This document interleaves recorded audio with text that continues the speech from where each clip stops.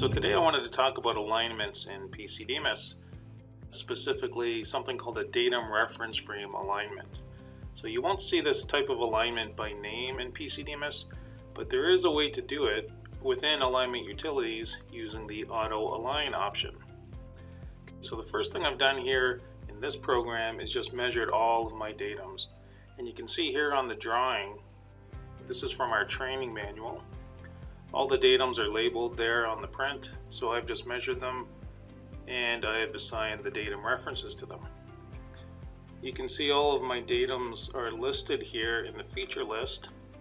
So what we can do is select them in order of datum precedence. So datum precedence is a very important concept in alignments. So you can see my trihedron is floating freely there.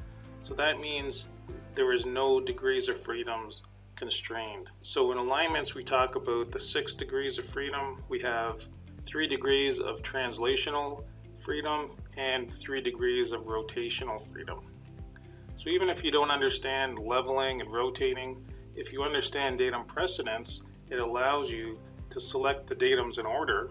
For example, A is primary, B is secondary, and C is tertiary. So by selecting them in that order, we can simply press auto align and it does everything for us.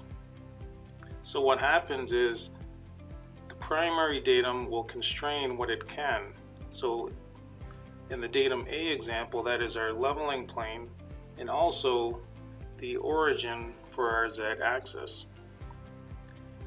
B is secondary, so it can constrain rotation because that has not been done yet. It also constrains the translation in y. When we come to the tertiary datum C, there's only one constraint left, and that is the translation in x. Okay, so that's just one example. So let's look at another one. So I just have it up on the screen here. So this is from our training manual. This is the EBA alignment. Cylinder plane, primary is E, the cylinder. Secondary is the front plane, datum B, and tertiary is A. So let's go ahead and align that.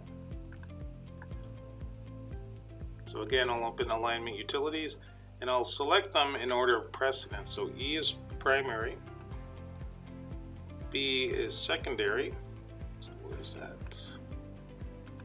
There it is there, and A in this case is tertiary. So again, datum precedence, primary, secondary, tertiary. Select auto align and you can see it's aligned it according to datum precedence. It will constrain what degrees of freedom it can in that order, so that's very important. So there's no datum reference frame alignment button, but by using the auto align and understanding datum precedence and measuring your datums properly, we can align using the datum reference frame. Okay, so that's just a quick tutorial. We do cover this in great detail in level 1 training, but I just wanted to point that out because I found lately that when I point this out to students during training or tech support, it's sort of a revelation to them. They never thought about doing auto align in terms of datum precedence. Okay, so that's about it. Just a quick tip. Hope you found that useful. Thanks for joining me, and we'll see you next time.